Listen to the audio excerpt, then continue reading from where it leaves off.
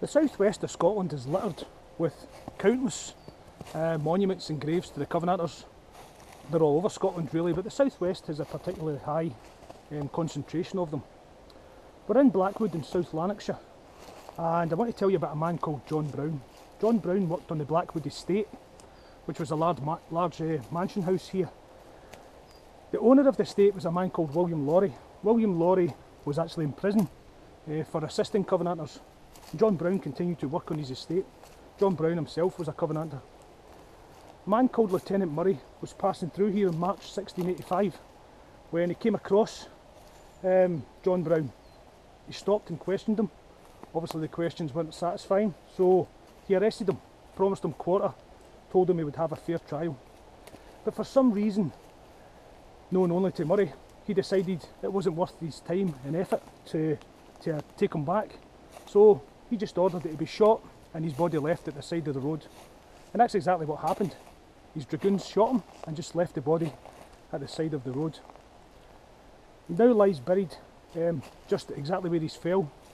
Some of his friends came at night time and buried him. The front of the grave reads, "Here lies the corpse of John Brown, who was shot to death without shadow of law, Anno Domini 1685. And on the back, Murray might murder such a godly Brown, but could not rob him of that glorious crown. He now enjoys his credit, not his crime, was non-compliance with a wicked time." His grave is actually in a private garden, so please seek permission if you're going to come in and see it. You can't just wander on here. But there was nothing glorious about his death.